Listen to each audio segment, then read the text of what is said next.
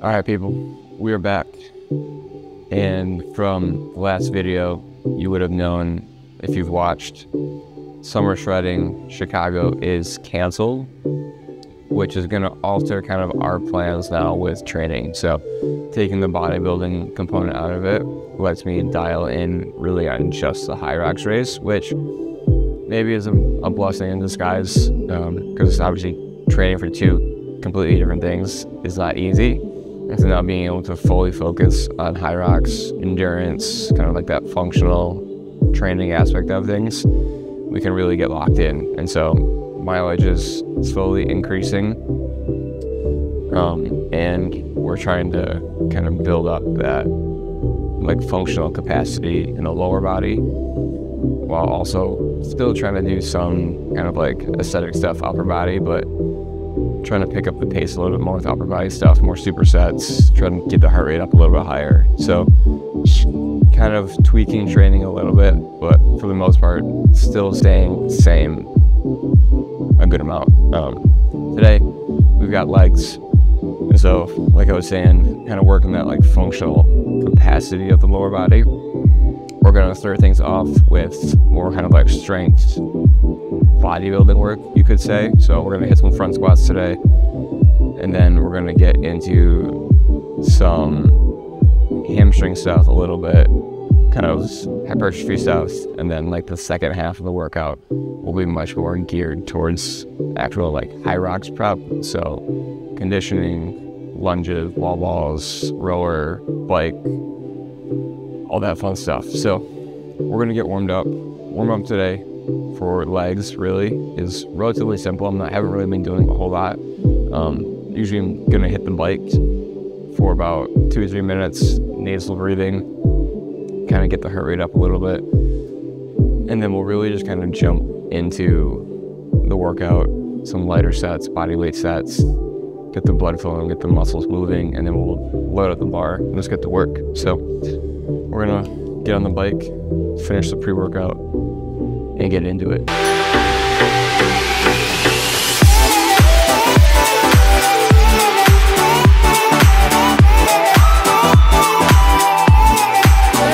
So this is one of my favorite warm-up exercises. You've probably seen me do it the past 2 or 3 workouts we posted on here. It's called a lat PNF, using one of the heavier bands. And I'm doing it today with front squats, just because they really do require a good amount of lat mobility or lat like range of motion with getting that elbow up. And so this is really helpful in kind of opening up this like lat shoulder area, so that when we get into that front squat position here, we get that access up here. So going through this, all we're doing is lining that band up, bottom of the elbow, kind of leaning forward a little bit, letting that band pull that elbow up.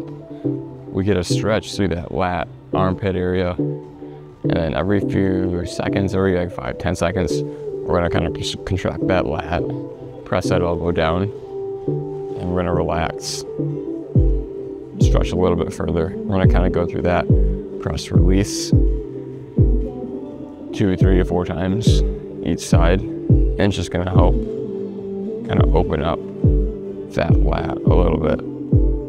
So if you front squat, or if you have never front squat but want to try it and it feels like you can't get into a good position, try doing this stretch here, because it will really open things up, so that when you get over to the bar and you get under it, you're really able to get into a good position. So we got front squats down. We're gonna go 4 or 5 sets.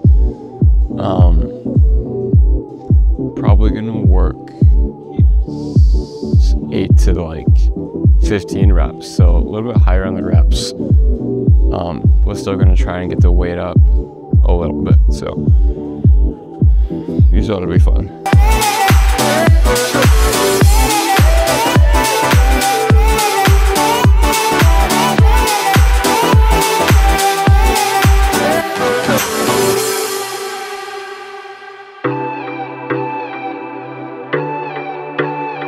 So I want to explain front squat a little bit more than what I previously did. So one, the reason I'm doing front squats is because personally I feel them work the quads a lot more than back squats. I back squatted a lot growing up through like lifting in high school and college and whatnot, and I've never felt it in my quads. That's just me.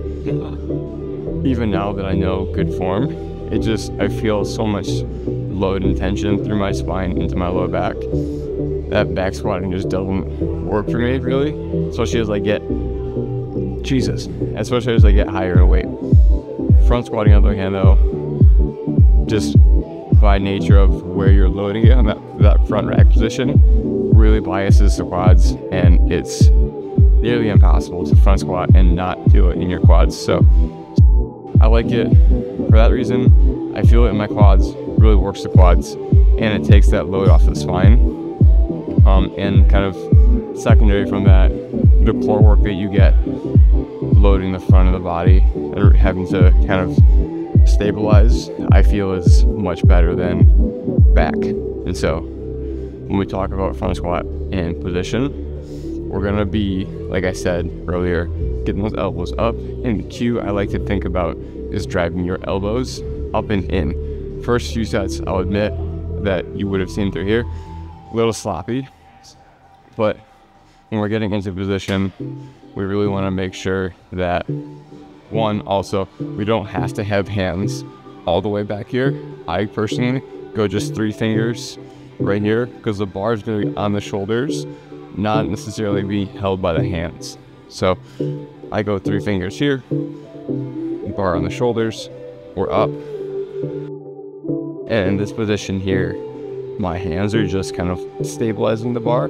They're not holding a lot of weight. And so I'll step back. I like using a wedge as well to bias the quads more. But when I'm in this position, elbows are imagining driving up and in as we sit down to create that shelf to hold bar.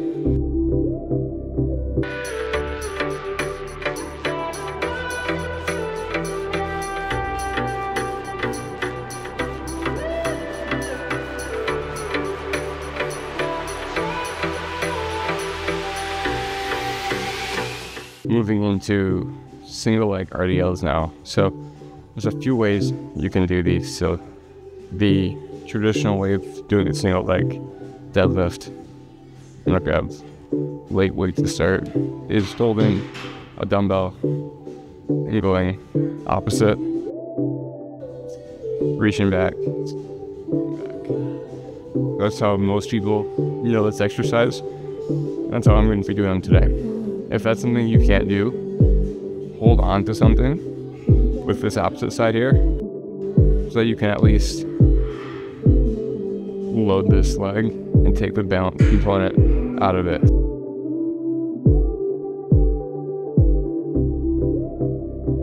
Good, so we're gonna be going 3-4 sets. We'll see how we feel.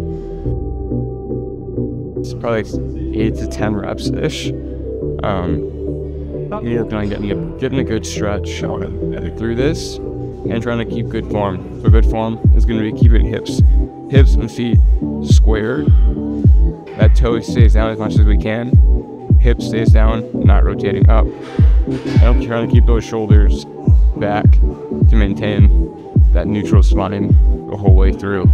So these are one of my favorite exercises. There's not a lot of ways to load hamstrings like single leg unilaterally, so this is a good one. If you get comfortable either with some support or without support, don't be afraid to go heavy on these. Like any other single leg exercise, you shouldn't be afraid to go heavy, because it's a saying I'll say till I die: getting strong on one, stronger on two. So don't be afraid to go heavy with single leg work, whether it's hamstrings, quads, calves, whatever it may be.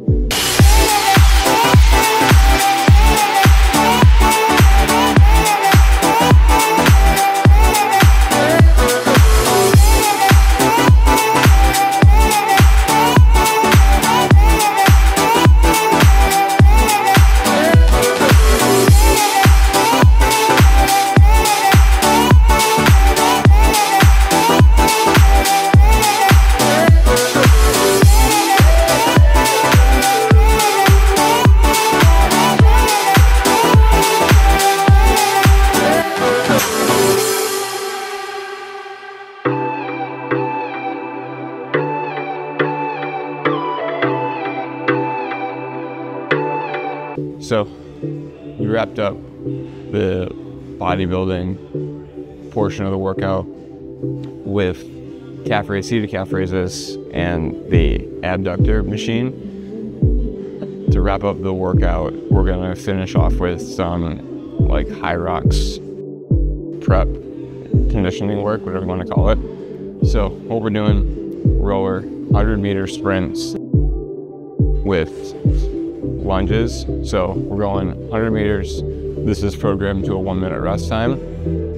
We're gonna then go 20 reps lunges, walking lunges, back over here, rest the remainder of that minute, whatever is left, and then go again. And we're gonna go for 5 rounds. So 500 meters total and 100-meter sprints with sets of 20 lunges, so 100 lunges total.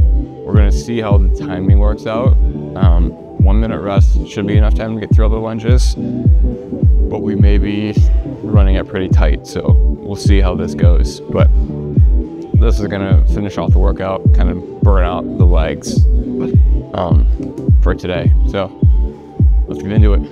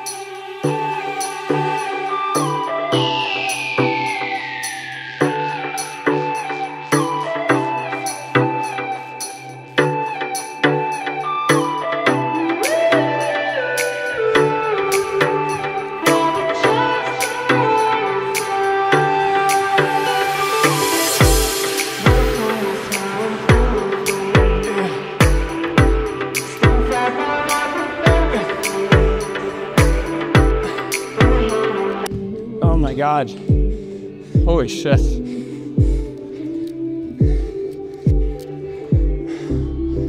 Oh my God. That was fucking brutal. That was one of the hardest finisher things I've done in a long time. Oh my God.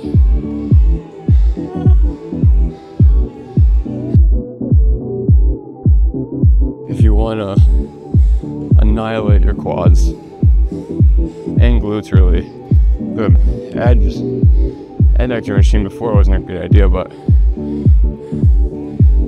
quads are on fire right now. Oh my gosh. Quad pump. It's crazy right now. Alright people, that's gonna be a wrap on leg day. That was probably one of the best workouts overall that I've gotten in the past week or so. We haven't worked out past 3 or 4 days. I was back home for a little bit. So we kind of just took some time off, chilled, recovered, which was actually needed. And we got back on track today with leg day, which felt amazing. Finisher at the end was killer. That was way harder than I expected it to be. Quads are on fire, lungs are on fire, and we still got some work to do. So let's go look at the calendar here. We're sitting roughly, what is this? 1, 2, 3, 4, so roughly 4 weeks out from race day. So we got some work to do still. We're gonna go get some miles in today. Some easy, probably like easy 2 or 3 kind of recovery type miles. Probably bring Kaya along with this afternoon because it's beautiful out here in Chicago. And as over the next few weeks with it starting to get nice weather, we're gonna get outside and just start running more because I'm switching up my program a little bit. Like I said, we're gonna start going for frequency with running. So trying to be outside and run 4 to 6 days a week, and just keeping each run maybe a little bit lower, which increasing the frequency to get the miles up. So we've got kind of like the last push here with workouts, like I said, 4 weeks out roughly. So we got to grind it out and just keep moving forward. So make sure, subscribe as always, like the video, comment, all the YouTube stuff as normal. I appreciate all the support. Videos and channel lately have been on the up, which is so dope to see, because it's been a long grind kind of uploading videos and then shorts and just everything. So make sure, support, please, means the world.